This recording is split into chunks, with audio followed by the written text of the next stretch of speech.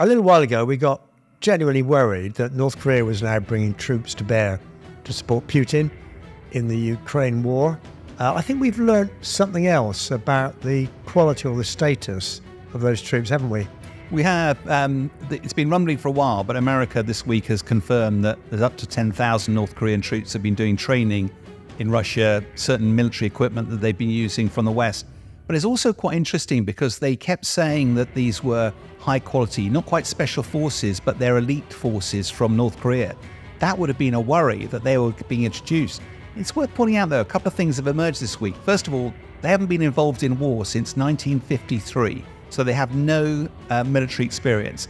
More worrying, though, is apparently a lot of those forces are emaciated. They're not fed properly. And one of the things you think, okay, is that really true? A story emerged that back in 2017, a North Korean soldier managed to try and escape from North Korea, made his way across the armed zone, got shot several times, but survived. South Korean doctors treated him for his bullet wounds, but they found a massive 27-centimeter intestinal worm in his body, a load of other parasites and stuff like that, all of which, horribly malnourished, was because apparently they eat a lot of corn and don't have a balanced diet. And you sort of take it for granted that soldiers particularly are normally well fed because you need them to represent your country. So I think there's no doubt that those North Korean soldiers will feel proud. They think they're representing their country overseas. The worry is if they get used on the front line and they're emaciated and they don't speak the language and they're not battle hardened, how are they going to return home? Not on their feet. Well, that's really interesting. Of course, there's the other factor that you mentioned before, which I think has something to do with being a soldier in a dictatorship, where you're basically taking orders, and that seems to constrain your ability to perform, both from the point of view of the latitude you've got, but also the time it takes for command to flow down and back up and so on. So is that still a factor in your mind? It is a bit. Well, I understand now that of the 10,000, apparently 500 officers were sent and a small handful of generals. But none of that solves the command and control, the language issue, the training issue, and how they're actually going to perform on the battlefields. And I think the worry is that there's even been some reports of Russian soldiers going, how are we going to use these guys?